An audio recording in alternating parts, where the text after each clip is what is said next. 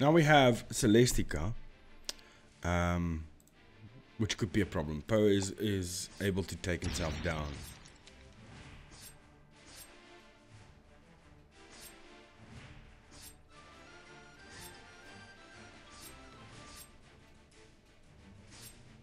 Celestica's taking a tiny bit of damage.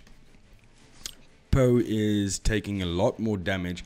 Now I don't know, is that Celestica or is that Po damaging himself and make some extra amount of damage?